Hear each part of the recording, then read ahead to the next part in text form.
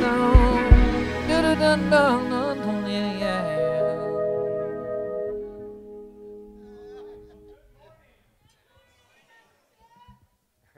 some excitement over there. All right, good morning. Good morning.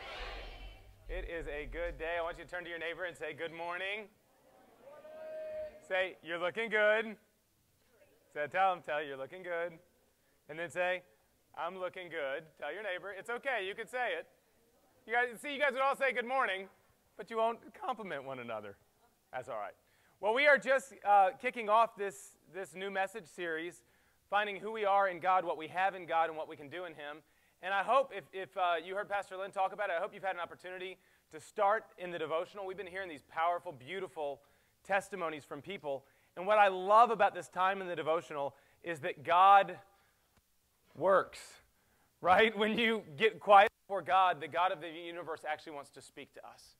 He actually wants to talk to us. He has a lot He wants to say. And so we're hearing people say, you know what? I got still and I got quiet. And what I love is the things God is speaking is exactly what each child needs to hear, just like a parent speaks to his children exactly what they need to hear.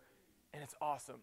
And so as we're starting to go through this together, I just want to pray for us this morning. And we're going to talk about how to continue to live in this place. Can we pray together? Holy Spirit, all we desire this morning is you. Jesus, we really want life the way that you would offer it to us. We don't want a gimmick. We don't want steps. We don't want a program. We want you. And so, Lord, I pray that you would speak clearly, that we would hear you, and that we would be able to be positioned to fully embrace all you want to do. We ask in your name. Amen. Well, I want to talk this morning about, we're in the middle of this 50-day journey of just getting quiet and being still and hearing from God. And I want to talk about how we make that our place of living. That this wouldn't just be a 50-day journey where we say, hey, for those 50 days, we got real quiet and God did things, and that was just the way we started the year. But that it's really more, no, this is my lifestyle. I want to talk about a culture of living in the place that we would call overflow. And overflow is the place where you're so full of God's presence that it just has to pour out of you everywhere you go. Wouldn't it be awesome if Christianity was just simple? Anybody with me? Anybody? The Christianity Jesus defined was very simple. He said, love me with all of your heart, and love your neighbor as yourself. And then he said, you know what? You can't really do that. That's why you need my Holy Spirit to come in you. And if you would just stay in that place, I want to pour in and fill you up and fill you to overflowing. And I want to talk about how we can live there, because the reality is we either live in one place or the other. There's two cities I would say we live in. You either live in the city of reason or you live in the city of revelation. I'm going to say those are the only two cities that humanity can live in. That you either live in the place of reason. Now, the place of reason is all about this thing. It's all about our mind. It's all about our plans. It's all about our fads. It's all about our steps. It's all about our to-do list. In this place, we've got book after book after book after book written with step after step after step. Has anybody lived here and would say this place is exhausting? Anybody there? When you're in this place, you're always trying to climb up the next rung of the ladder. You're trying to get to the next level, to be a better husband, to be a better employee, to be a better mom or dad, to be a better Christian. And the God in this place is actually this thing at the top of your body. Pastor Ken says he has a brain that's trying to kill him. And I think that's true for a lot of us, is that we get to the place where here we're constantly trying to reason, and we're trying to figure out, and we're trying to grow. And here's a lot of guilt, because we don't do it right. I don't know about you, but any marathon ladder climbers in the house? Like, I get to the place where I'm climbing, and then I get exhausted, and I feel like I fall. I feel like if life is like a staircase, it's the escalator, except I'm trying to climb up the down escalator. You know what I'm talking about? Anybody ever feel like that in life? Where you're like, okay, all right, I'm climbing up, but I'm not going anywhere, and if I stop for a minute, I'm all back at the beginning. That's the end of reason. That's what life looks like there. Here, life is complicated because you have a separate box for everything. You have a box to be a spouse, you have a box to be an employee, you have a box to be a parent, you have a box to be a neighbor, you have a box to be a person. And then there's this place, the land of revelation. In the land of revelation, you say, you know what? I've done all that. Tried climbing the staircase. I worked as hard as I possibly could. I can never get to the top of that thing. And so I'm done climbing. I can't do what's required of me, but I believe there's a God in heaven that loves me. and that because he loves me, he did what I couldn't do, and it's already all paid for, so it's not like I have this debt that I'm trying to pay off because Jesus paid the debt, and since Jesus paid the debt, I'm actually accepted and loved today as much as a hot mess as I am, that if I'm just quiet, he wants to speak to me, and he wants to move. And I don't need more steps, I actually just need revelation. You hear how much more simple that is? When you live in the land of revelation, you want to know what the step is? You ready? Be still and listen. And then just do what you hear. Did you know Jesus, when it talks about Jesus' life, Jesus' whole ministry, it says that everything Jesus did, 3 times in the Gospel of John, they said, how are you doing these miraculous things? He said, oh, it's simple. I just do whatever my Father tells me to do. Jesus would come in the temple and teach things that made their mouths drop. They said they never heard authority like it. And listen, you got to understand something about the scribes and the teachers of the Bible. They memorized the entire Old Testament. I don't know about you, but that's pretty good. Anybody in the room memorized verbatim the entire Old Testament? Want to stand up? In the beginning, God created the heavens and the earth. That's about as far as most of us can get. They had the whole thing. They had 618 laws, and they knew them all by heart, and they could pull them out, chapter and verse, chapter and verse. And yet it says, Jesus walks in the door, speaks 2 sentences, and they go, we've never heard revelation like that before. How the heck did you get that? He said, oh, it's easy, because I just stay in this place, and God the Father talks. And like what he said, I just said it. And then he tells me to go places, and where he tells me to go, I just go. Can we all agree that'd be pretty simple? It's a lot simpler than that, right? The reality is, as Christians, we're going to live in one land or the other. And this is what I found. What I want to talk about today, and I'm going to have to define it a little bit, depending on your church experience. I'm going to talk about living in the place where we receive and release the prophetic. And I want to explain what I mean by the prophetic, because maybe you grew up in the place where you're like, prophetic, I know what that means. Maybe you grew up like me, though, that you hear prophecy and you're like, okay, prophecy, I think that's like when you tell about things in the future that are going to happen and they're usually really bad and scary. And that was the way I would define prophecy. I'm going to say this. I believe with all of my heart that what God wants for you and I is to live a supernatural life that is not carrying burdens, that is not carrying stresses, that's not carrying weights, that we actually hear from God and we release what he does. And I believe in order to do that, we've got to get away from some of the weird. Okay? Can we just say that some people who've said they speak for God sometimes act weird? Can we just say that? Is that fair? I mean, John the Baptist showed up wearing like a coat of like camel hair and eating bugs, right? And prophets have a tendency sometimes to be weird. So has anybody ever been in a place where you turned on the TV and somebody said, God said this, and you're like, they're weird. Anybody? Let's just be honest. Can we not be churchy? Anybody ever heard somebody say something that said it was from God, and you were like, you just seem a little weird, okay? We got to de-weird this thing. We've got to demystify it because, listen, the most natural thing the God of the universe could possibly do is talk to you. It's the most natural thing he could do.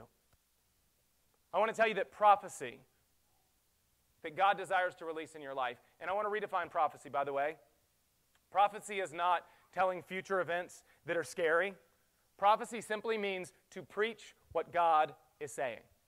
That God speaks and that you say it. That's literally what the word means in the original languages. And in fact, in 1 Corinthians chapter 14, it defines it. And I want to look at this because we're going to look at a life of a prophet that I believe God wants to be like us. We're going to look at the life of Elijah this morning. But I think if we're going to understand it, we've got to actually know what prophecy is and get the wrong picture out of our head and get the right picture in our head, because we're either going to live in this place of exhaustion or we're going to live in this place of blessing. And prophecy, as God defines it, and in fact, if you came in, you have a message guide, you could follow along. There's some notes on there. Prophecy is simply hearing from God and him speaking through you to others. It's simply at the place where you're living life in the overflow, you hear what God is saying to you as a lifestyle, and whatever God is saying, you're releasing back out. And in fact, would it surprise you to hear that God desires you to be a prophet? That's one of the key things he calls you as his child. Would that surprise you? 1 Corinthians chapter 14, this is what he says, and I want to unpack it. It says, pursue love and earnestly desire. Say earnestly. Earnestly. Earnestly means eagerly. It means with excitement. It means with anticipation. Earnestly means you cannot shut up about it. He says, I want you to earnestly desire to expect to not shut up about spiritual gifts, especially that you would prophesy. For the one who prophesies speaks to people for their upbuilding and their encouragement and their consolation or their comfort. And so I want you to picture this. I want you to picture, I have 5 children, and I want you to picture that I went to my kids and I said, now listen, this is what I want you to do. I want you to pursue my heart. That's what the beginning of that says, pursue love. Right? God's heart is love. That's all God is. God is love. He tells us as kids, pursue it. And so I say, hey kids, listen, I love you. I want you to look like me. I want you to have the same values I have. I want you to love people the way I love people. So far, so good, right? And then I come to my kids and I say, and I want you to earnestly desire an Xbox for Christmas. I mean like eagerly. I want you to talk about it. I want you to draw pictures of the Xbox. I want you to dream about the Xbox. I want you to talk to each other. I want you to make lists of all the games you're going to get. Oh, by the way, I'm not ever going to get you an Xbox. I have no intent of giving you an Xbox, but earnestly desire it. Would that not be the cruelest father in the world? See, a father can't tell you to earnestly desire something that he doesn't want to fully give. So when God shows up, how weird would it be if I said, hey, kids, listen, I want you to earnestly desire an Xbox. However, I have to tell you, the age of giving out Xboxes ended hundreds of years ago. And so we don't do that anymore. And now I'm the last one that got an Xbox, and I just kind of want to talk about it and want you to desire it. But do you realize that's what's happening in the church today? Do you realize in the church today there are people saying that you would be called heretical for saying that the God of the universe could speak to you and speak through you? They say that's wrong. You're adding to Scripture. Yeah, except in Scripture you were told to earnestly desire that God would speak to you and speak through you because you're a prophet and you can't earnestly desire something he doesn't want to give. So he said, I want you to earnestly desire, eagerly desire. Why? I'll tell you 2 things. One, it's the most normal thing God could possibly do in your life. You want to live in a place of blessing, and I think we could all agree we do. And you can get to the place of blessing by either trying to climb this exhausting staircase that never works and never gets there, or believe that the God of the universe actually wants to speak to you every day and align your life to learn how to hear him. By the way, he's been speaking since before you were born. You know why? Prophecy is the most normal thing God could possibly do. Speaking is the most normal thing God could do. Look at the beginning of the story. What's the first thing God did in our story? In the beginning was the heavens and the earth were formless, and God spoke. When God made us, what's the first thing he did? He breathed life into us, and then he spoke. It's pretty amazing because my buddy Shane, who leads our youth worship, came in and called me a few weeks ago and said, hey, you know what the first thing God spoke to us? And I was like, I'm the teaching pastor. Of course I know the first thing God spoke to us. God said we need to be fruitful and multiply and that we need to go be kings. He said, oh, no, but before that. I said, what? He said, doesn't it say that when God made us, the first thing he did was he blessed us? I was like, oh, man, that's good.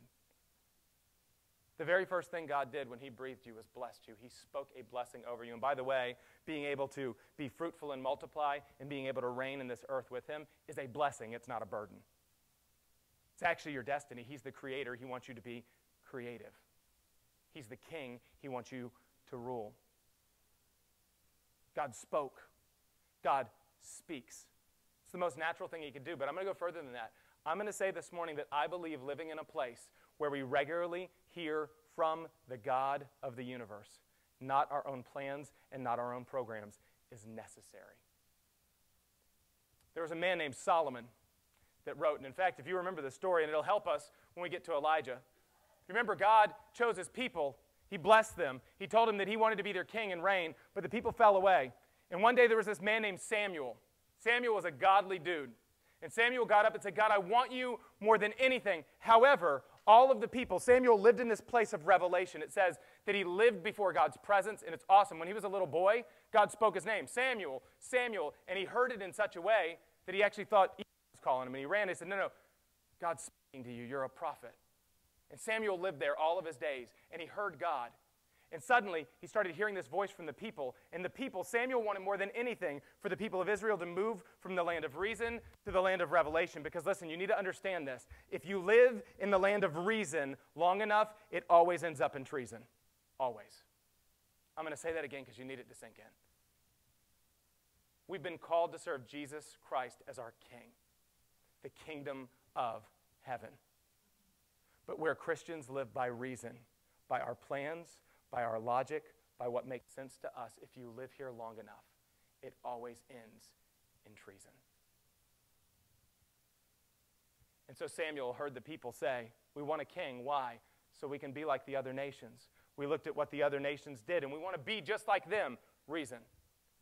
And Samuel grieved, and he said, no, God is king. It's illogical. You're supposed to only serve him. And God said, you know what? Don't worry, Samuel. Give them what they want. Because one day I'm going to raise up a king out of their own people. And he's going to come and he's going to set them free. And I'm going to open the way for all people to leave this place of their own reasoning and their own exhausting plans, their place of slavery, and come into the place of my blessing where they're just free to know me and to hear me and to respond. But for now, give them a king.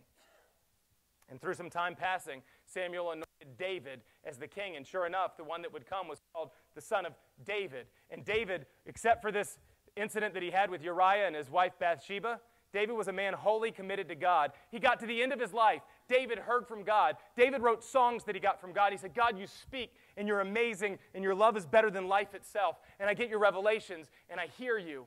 And I want more than anything for this to be permanent. I want all of those people that I love in this godless land to come live here. So God, can I just build a house for your name? I want a temple that'll be permanent. And he said, no, it's not for you to do, David. It's for your son to do. Because the reality is that the son of David was going to come a long time later and build the temple of the Holy Spirit where God could dwell forever. You following? So it comes to the place where David comes, and then his son Solomon takes over. And Solomon started right. God asked Solomon, what do you want, Solomon? You can have anything you want. Solomon didn't ask for riches. He didn't ask for fame. He said, give me a wise heart, that I'd know how to live in the place where I could follow you. He said, man, that's good, Solomon. I'm going to give you that. And Solomon, in Proverbs chapter 3, he wrote something that was pretty powerful. He says this. He said, trust in the Lord with all of your heart, and do not lean on your own understanding. In all of your ways acknowledge him, and he will direct your paths. It's as if Solomon was standing here and saying, how are you going to live in a way that works? You need to trust in the Lord. You need to trust in what the Lord says. With all of your heart, there's no room for anything else. There's no room for Jesus and. There's no room for Jesus as my co-pilot, right?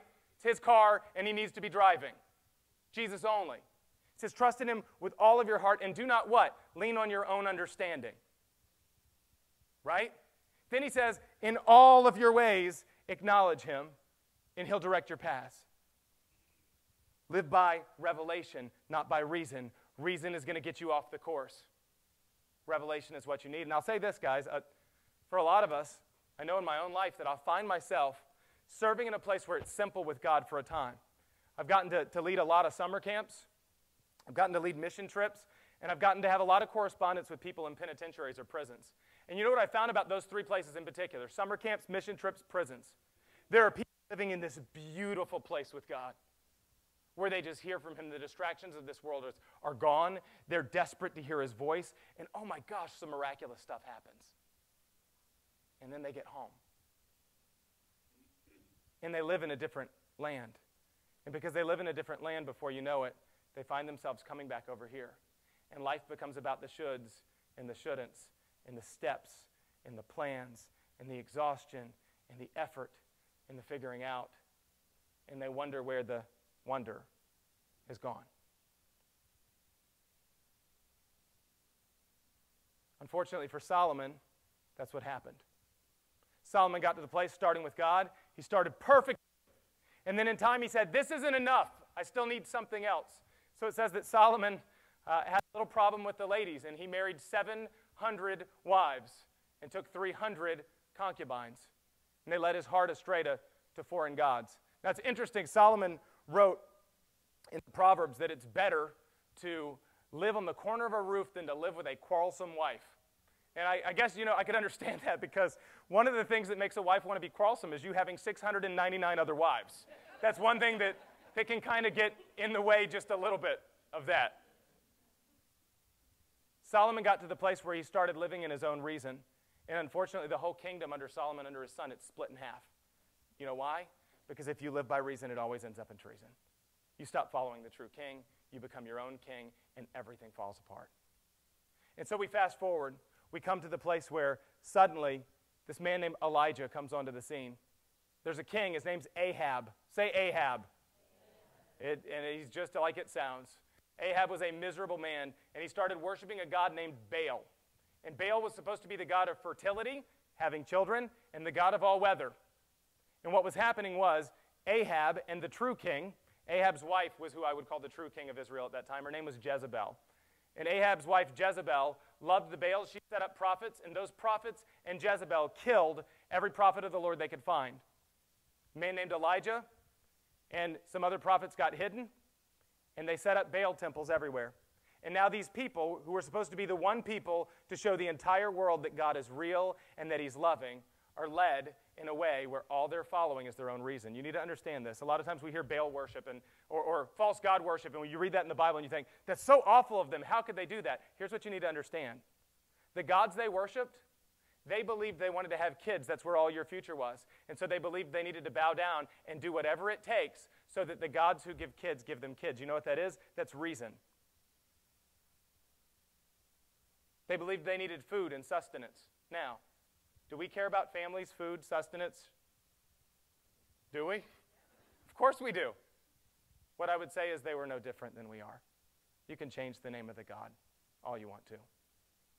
But when you follow a God by your own reason in order to get to your ends of what you feel you need in order to be successful, you're living in the land of reason. And you live in the land of reason long enough, it always leads to treason. But then there was this guy named Elijah. Came into a godless day. Came into a day when everybody had lost hope, everybody had fallen away, and the hope of most had grown cold. And Elijah showed up and said, you know what? I believe there's a God in heaven, and I believe he wants to work and breathe and move through me, and I want to release something different. So in our day today, I guess we could go around for a long time and talk about how hopeless it can seem to look outside, right? You've seen the news reports. I've seen the news reports. Things can look kind of bleak, right? We can either live there, stay there, try to strive our way through that, or we could ask God for the age of the prophets to rise up, for men and women of God who know who they are and know how to hear from God, to be able to live in a place with God, not just for 50 days, but for a life, to be able to see him pour through us. And so with that, if you have a Bible, I want to ask you to open up with me to 1 Kings chapter 17. If not, you can open up on your phone, or we will have the passages on our screen as well.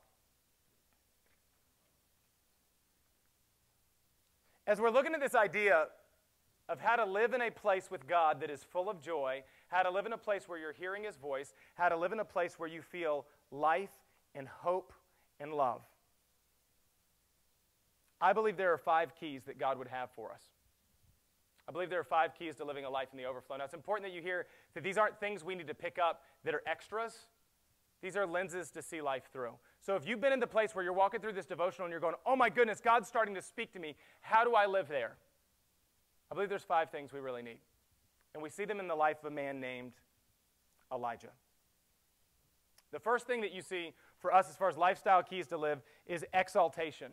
And exaltation would be this idea of living in a place of gratitude. Living in a place where when you get up every morning, you can count your blessings and you're celebrating everything God is doing.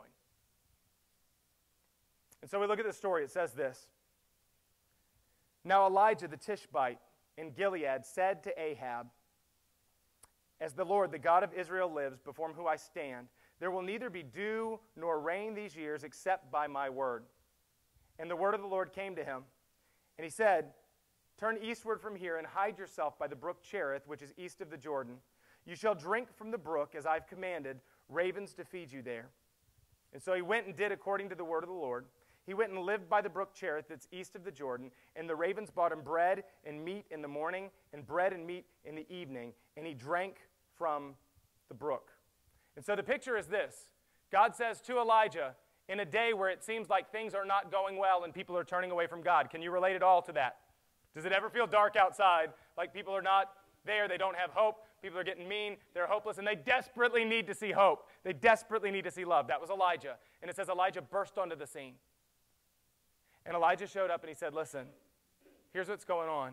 You've lived so far here in this land of reason, in this land of you trying to figure it out and being your own gods, that you've missed the living water itself, and so now the heavens have dried up and it's not going to rain again. And it's not going to rain again, not because God's cruel and mean and awful. In fact, in this story, it says again and again and again, the reason God took the rain away was so they would turn and seek him, so they would see who he was. But they weren't having it. And so he says, Elijah, listen, I'm speaking. And Elijah heard some pretty crazy stuff. First, he heard this. He heard, Elijah, you're going to go forward and you're going to say it's not going to rain anymore. Okay? Now listen, I don't know if you ever watch meteorologists on the news. Sometimes it feels like they're just rolling the dice, like it's going to be hot today and it's going to rain sometime. You know, and even the percentages sometimes, I don't know. I just almost feel like they're making up. And it'll be 40% chance. Like, who's going to tell them they're wrong? It rains and we're like, oh, wow, it's only 40% today, right? And if it doesn't rain when it was 90%, we're like, we got so lucky. It didn't rain. It was a 90% chance of rain. It's like, but I don't know. I think the meteorologists might just be guessing, like, we'll just throw out a number. I mean, who's going to challenge us? Like, who knows more about the weather, right? Us or the viewer.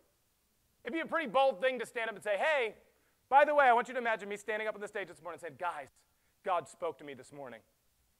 It's not going to rain ever again until I stand on this stage and say it'll rain. Can we agree that's pretty bold? It's pretty crazy. But Elijah said, I know what God said. That's what God said. And so I'm going to say it. And he said, oh, by the way, Elijah, it's going to come true. So when you say it, it's going to stop raining, and they're going to blame you. Because sometimes, by the way, when you hear God and you report what God's saying, people don't like you for it. Because it makes them uncomfortable to hear what God's saying. Because, listen, over here, we at least know where the car's going. If I get to drive my own car, I know where it's going. I build the steps. It feels safe and secure. The problem is all the cars are going off of a cliff, right? Over here is the only way that leads to life. And sometimes people don't like it when you stand over here and say, come on in, the water's great. He said, they're going to hate you for it, Elijah. You're going to need to run and hide now. He said, in fact, you're going to hide because they're going to seek your life, but I'm going to provide for you. In that place, I'm going to put you by a brook, and there's going to be water you're going to drink, and I'm going to send birds to feed you. I don't know. I think that's pretty cool. And it says, so Elijah went, and he did so. But then it says in verse 7, after a while, the brook dried up because there was no rain in the land. Now, I don't know about you, but at that point, exaltation might not be what I'm thinking. I'm the one dude in the land that loves God, that wants to see him show up, that wants to see him be holy, that wants to see him reign. I've heard him. Now I'm hiding by myself, hanging out with birds that feed me, and all the water's gone. And I don't know about you, but we live in a place, I've heard people say before, that oftentimes in the most provided for places, we're the least grateful because we don't know what a blessing looks like anymore. We're surrounded by so many of them that we've become entitled. Elijah's at this place where it would have been easy to say, God, come on. Why couldn't you provide supernatural water for me some other way? Why do I have to hide? I'm doing it right. And Elijah instead kept his eyes on God, saying, no, Lord, you're taking care of me. And so as he continued to listen, it says this, the word of the Lord came to him and said, arise, go to Zarephath, which belongs to Sidon, and live there. I've commanded a widow there to feed you. And so Elijah goes on in this unconventional way.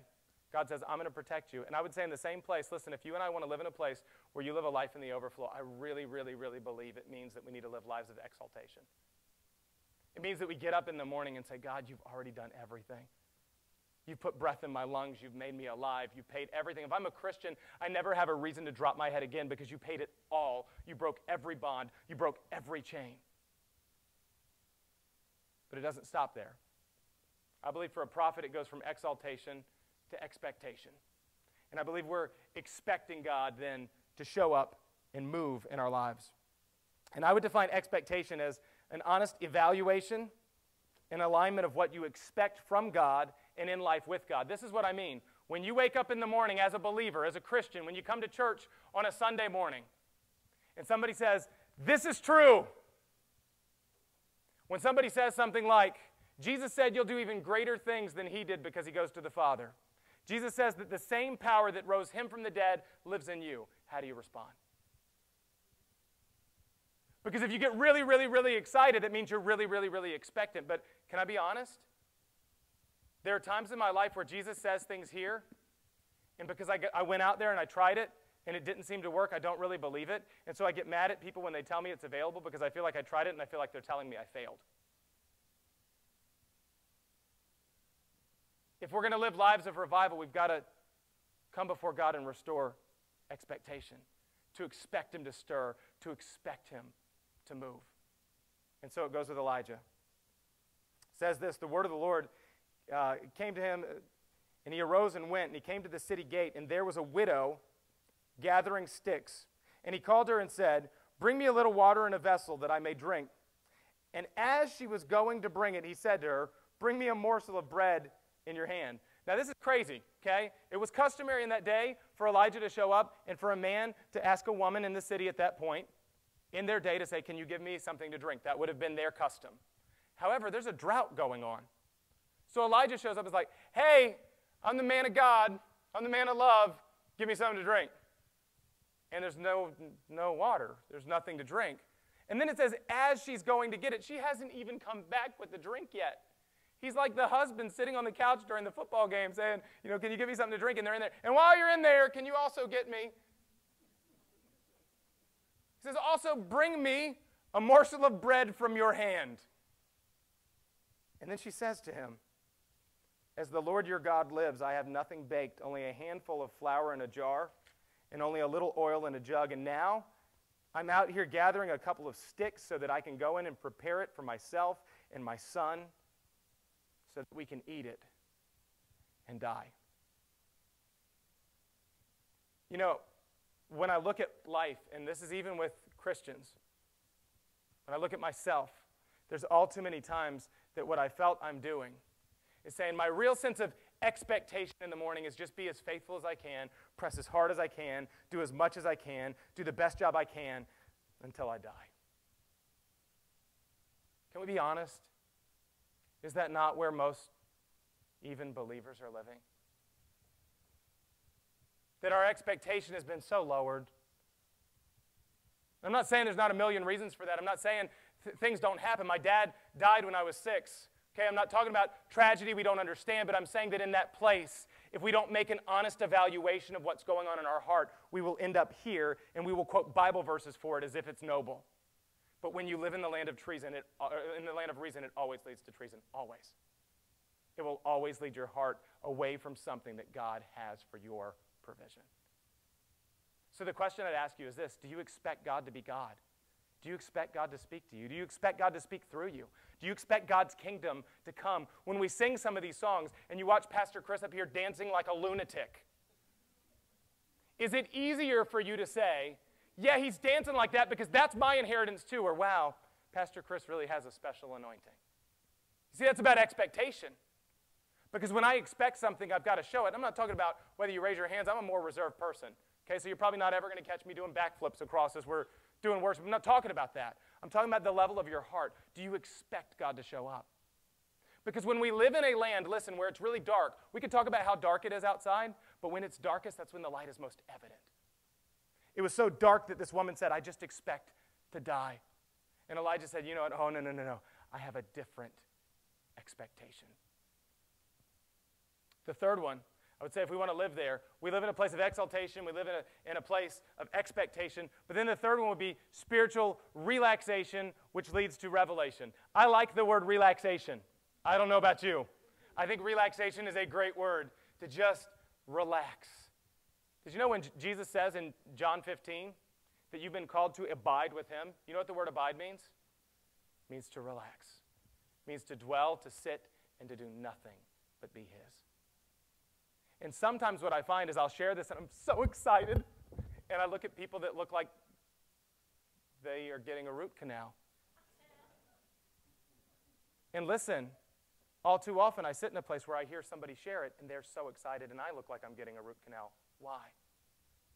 I think it comes to the place that something's happened with our expectation, and since we don't expect God to move, we can't relax. Because you really are good people and you really do want great things for your life. If you don't expect God to move, you will come up with your own plans.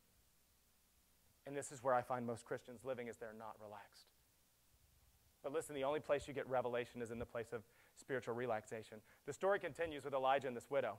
Okay? So Elijah's shown up. He's found out this is the lady that's supposed to feed him. This is what God spoke. Okay? And she says, "I'm here." And I just want you to imagine this for just a minute. Elijah shows up in the city. There's no water. God's supposed to provide for him. He says, "Here I am." God says, "Go to that woman." And he goes to the woman. He's like, "Awesome. Listen, you're supposed to provide for me. So are you like a princess? Like you live in a castle?" She's like, "No, I'm destitute. We don't have anything."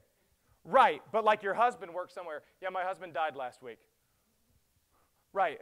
Hang on one second. God, you got the wrong lady." I would be freaking out at that moment. And yet Elijah says this, listen. She says, we're gathering some sticks so we can die. I don't know a worse possible, awesome.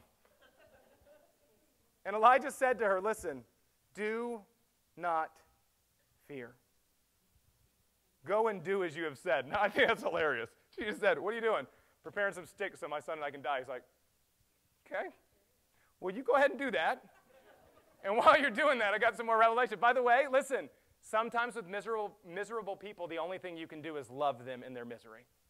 Right? Elijah didn't come and say, I'm going to give you 5 reasons you shouldn't do that. He's like, okay, if you're set, but I'm going to show you right now you don't need to live there. You don't need to live another day in striving. He said, so first, make a little cake of it and bring it to me, and afterward, make something for yourself and your son. And here's what I find crazy. This thing's happening at this speed. Elijah just went into a city. God says, talk to her. He talks to her. He finds out she's a widow, right? As he finds out she's a widow, he finds out she has nothing. As he finds out she has nothing, he finds out that she's at such a place of hopelessness that she's ready to die, and this is the lady that's supposed to feed him. His first words are, don't fear. And somehow, because Elijah's living in such a place of communion with God, that in the middle of this conversation, he's receiving from his Father. He's in a place of relaxation, which leads to revelation, because now he tells her something straight from the throne room of God. And he says this. He says, thus says the Lord, the God of Israel, your jar of flour shall not be spent, your jug of oil shall not be empty until the day the Lord sends rain on the earth. What is he saying? Yeah, there's a drought. Yeah, you got the last little smidgen. Yeah, it's going to last for a day and you guys are going to die. But if you'll do this one thing, you're going to find it's never going to run out. You guys are going to come out of this okay. Just go make that. Just give me the first cake. And God's going to do it. And then it says this, and she went and did what Elijah said. That's crazy. It says, and so she and the household ate for many days. The jar of flour was not spent, neither did the jug of oil become empty, according to the word of the Lord that he spoke by Elijah. Listen, when people live here, it draws people from here to come and live here too. When you're faithful, and you're going to be misunderstood, and it's going to be weird. Listen, ministry was a lot easier before I had to come start giving weird messages like this. But it's truth. And we can live here, but we've got to destroy our plans over there. If we're going to. It'd be great if the story could just end there. Except it didn't. From there, we've got to come to a place of resolution. I don't know if you've ever had it, where God has spoken something to you, and you were so sure this was God, only to find that it didn't quite work out the way you thought. Anybody? Been there? Where God said, do this, be faithful, it'll come through, and the fruit didn't pour out at all the way you thought it would? That's when there needs to be resolution. I'd say resolution is the point of when you know that God said something that you refuse to move from that place. The story goes on with Elijah. It says that Elijah, the woman, her son, they all lived. Elijah was so honored, they built him a room upstairs. He gets free lodging and free food. Times are good. Till it says this. After this, the son of the woman, the mistress of the house, became ill. And his illness was so severe that there was no breath left in him. I would say that's a pretty severe illness. When there is no more breath left in you, if the doctor says, how sick are you? And you're like, he doesn't have any more breath in him, it's bad. So she said to Elijah, what do you have against me, O man of God? You've come to me to bring my sin to remembrance and to cause the death of my son. I don't know about you, but that can be a lot like me. Is that I can turn a lot of times, and when things aren't working out in my life, I can turn and blame God and say, God, the reason this must be happening is you're remembering something that I did back there. You're holding on to something I did back there. What's wrong with you? And at this point, Elijah would have every reason to freak out, but look at what it says. He said to her, give me your son.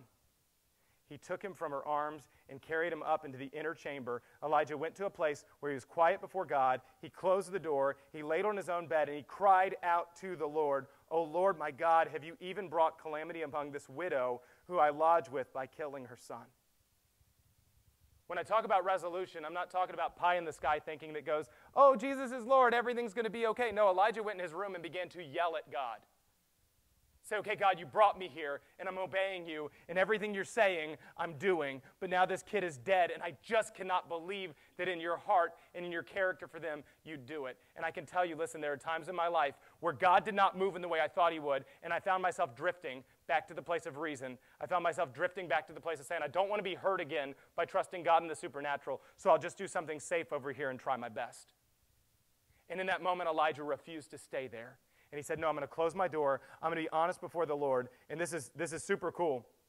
It says, he stretched himself out upon the child 3 times and cried out to the Lord, O Lord, let this child's life come into him again. Sometimes when God speaks to us, what he's going to say is going to be crazy. It's going to be illogical. It's going to be something, in fact, for many times in my life, I lived so much here that I'd go to a summer camp and get it here, but I still didn't know how to live over here. I lived over there. It wasn't until finally I said, you know what? I'm never going to get to the top of this staircase. I'm never going to be a good enough husband. I'm never going to be a good enough father. It's not in my capacity. That's why I need a Savior. And when I kicked away the plans here in complete destitution and failure and came over here, suddenly I found that God had a lot he wanted to say to me. And I just needed to learn how to hear his voice. But when God starts to speak and it doesn't work the way you think it's going to work out, we can't in that moment return to the land of reason. Because what's waiting right on the other side of that is the very last step, and it's impartation. Impartation is when God speaks and you're faithful and his kingdom falls. Impartation is when something is released and something changes. So this is awesome. Elijah's on the bed. Elijah's crying out and saying, God, save this kid. And I don't know how many times you've gone by an ambulance, but you don't normally see the paramedics on the floor doing that, right? So we can all agree it's pretty radical to lay down on a dead guy and start begging for his life to come back. But that's not the part that really gets exciting. It's the next one. It says this, and the Lord listened to the voice of Elijah. And the life of the child came into him again, and he revived. Elijah took the child and brought him down from the upper chamber and gave him to his mother. And the woman said to Elijah, now I know that you are a man of God, and that the word of the Lord in your mouth is truth. See, the moment where everything changed is in a dark day. If we could have men and women of God crazy enough to say, you know what, I'm not just going to add God as another section in the newspaper. He's going to be my life. And I can't ever figure it out. I can't ever be enough. I just need to know him. And I'm going to know him in a way that I need to hear him speak, and I need to be still, because if I could learn that, what I'd find is there's things he wants to pour out of me, and if he could pour out of me in this place, what starts to happen is people in droves start coming from the land of reason to live in the land of revelation with you. And so Elijah went on from there and ended up bringing revival to the entire city. The question I need to ask is, what needs to be revived in your life? Where is it right now? That if I asked at the beginning of the day, what are your dreams? What are your hopes? What are your expectations? I probably need to ask just as much, what died? What's sitting on the table looking where you're crying out saying, oh God, let the life return to this thing again? Where is it that you need to leave a place of living by your reason and really live in a place of trusting God and trusting his love and trusting his revelation? And so I want to end very simply this morning.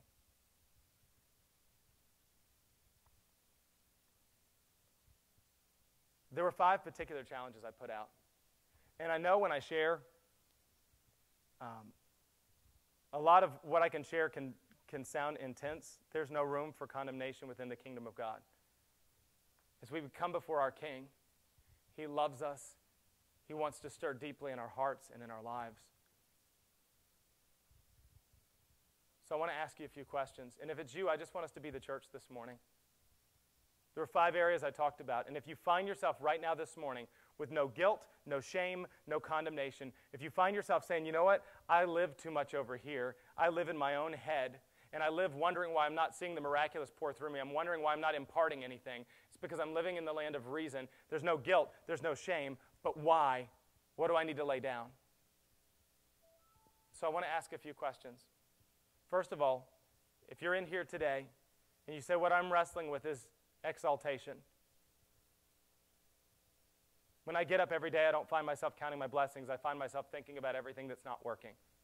find myself thinking about everything that's broken. I really need that sense of gratitude to wash over me. I need God to change my perspective. I need the Holy Spirit to come. I need fresh revelation of what he's given me so that I can rejoice in it. All I'm going to ask from where you are is, if that's you, for you to stand out. If you're in the place where you're saying, I'm struggling by allowing my circumstances to just weigh me down, and I don't find gratitude, I don't find praise. If that's you, I just want to ask you to stand. That's good. As they stand, what I'm going to ask the rest of the church, if you can look around, we're just going to be the body of Christ. I'm going to ask one or two of you to come to each of these people standing, and you're going to pray with your voice, with the Holy Spirit in you, that God would begin to just bless them and release this sense of gratitude over their lives. So I want to ask anybody in the room, I'm not talking just pastors or leaders, Christ in you is the hope of glory. I want to ask you just to come around one of these saying, you know what? I need gratitude. Could you just come around them and just begin to pray for them?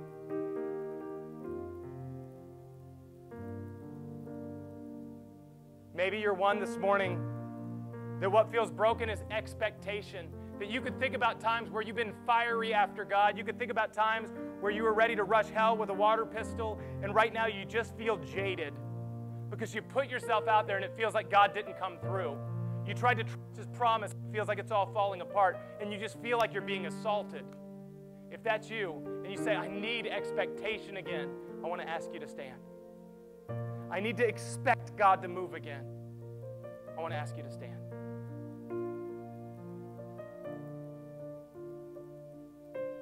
In the same way, I just want to ask church if you can come around them.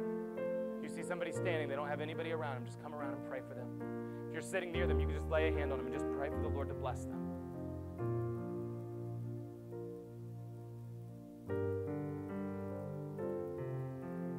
Maybe you're in the place where you find yourself